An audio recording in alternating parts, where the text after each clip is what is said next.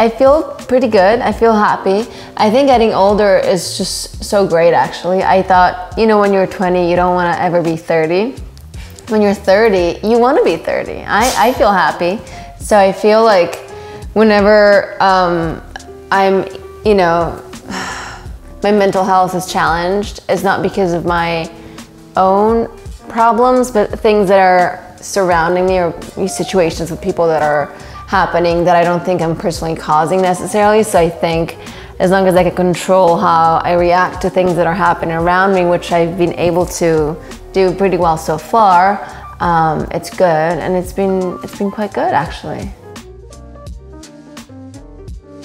I've been open about it with mostly my friends and family and close friends, but I didn't think that with my job, with being like a public person, or I guess that's how you call it, whatever, I thought it wouldn't be cool, or I guess people made me think that it wasn't cool to ever show that you are a human, that you have feelings, that you have ups and downs, but so I've always been super open about it, but not publicly. And I think after the pandemic, now brands are hiring talents like me to, you know, speak about it and to help other people sharing our own experiences. So I think it's been great that there's more openness to it, and I wish that it was like that years ago, because it's been part of my life since I was very young. So, but I'm happy that it is now. So yeah, let's be grateful for those small changes that, you know, happen.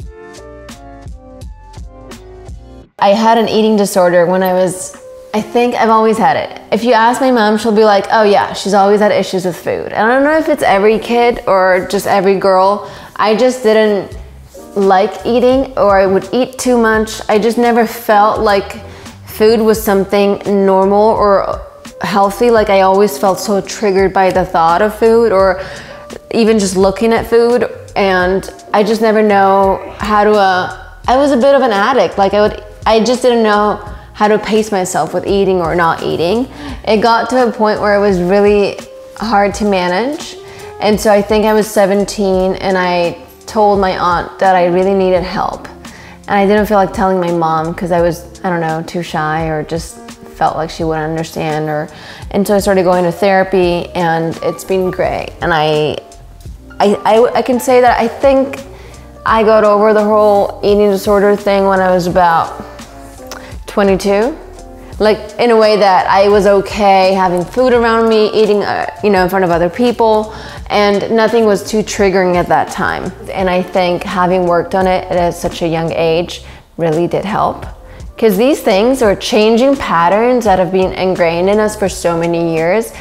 If you ask me, I think it takes like at least 5 to 7 years to really change something and make it like not your thing anymore. I had to learn that it was okay to eat sweets but not overeat them, you know. But I had such a hard time with it in the beginning, so I had to retrain my approach to it and my thoughts around food. I mean, it never really goes away, but it's not like there's a safe zone and an unsafe zone, and you can be in the safe zone remembering that you were in a zone that wasn't so safe at some point, but still be like, okay, I'm safe now, it's okay, nothing's really like, you know, it's like things come at you, but if you've done the work, they don't hit you the same way, you know?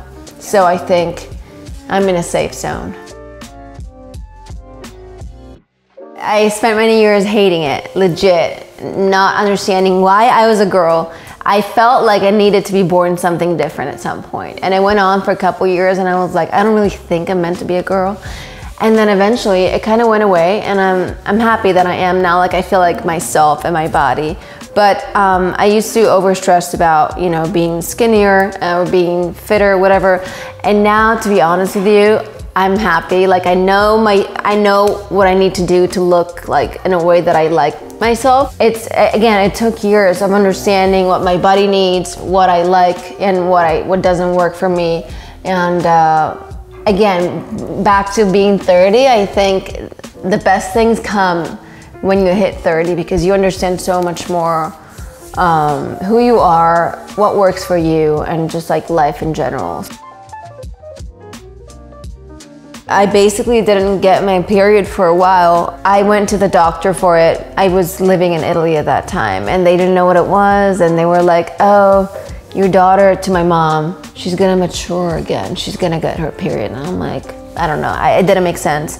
And so I just didn't know what it was, and my periods were very, very painful. One time I almost fainted when I was younger. I think I was like 15 or 16. But again, I never really questioned it. I was just like, okay, well, I guess that's how it is. And then I came to LA, and I became friends with Jamie King, who's actually played a very important role in my life. She's the reason why I was able to stay and work in the States. She helped me so much. But she sent me to her doctor, her gyno, who was like, you have endo. And I'm like, what is endo? So he told me all about it, and put me on birth control for it, which helped a lot. I started getting my period again, and I didn't have all the cramps that I would have before. But then eventually I developed cysts, and I had to get surgery for it. And that's the only way to really see if you have endo, because it's scar tissues that grow around your reproductive organs, and you can only really see that after surgery, right? After surgery, I felt so much better. I know that people say that surgery isn't the ultimate answer to this problem, but it kind of was for me, because the pain went away. I was only 23, 24 when I got surgery, so I think it made me grow up a lot.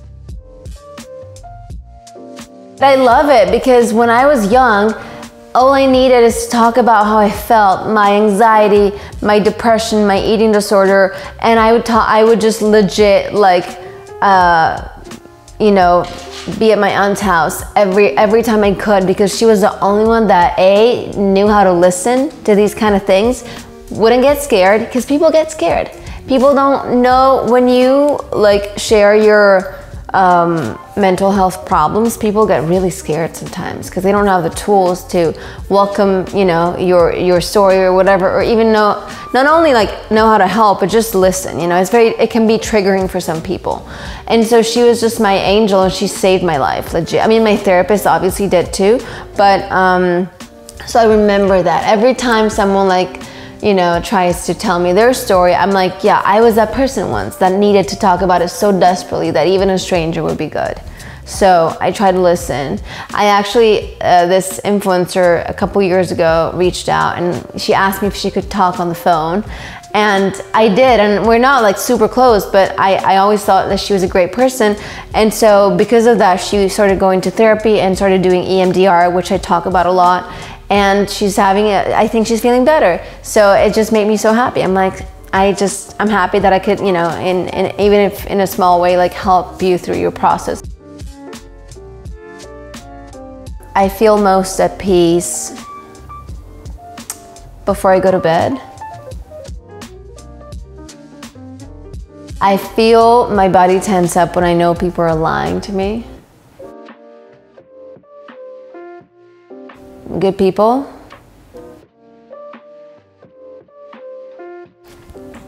I think it's open. I think I have an open energy, and my body, I guess, like shows it. I'm not fully aware of it all the time, but people tell me that I do. All the time. I hope, well, not all the time. Most of the time.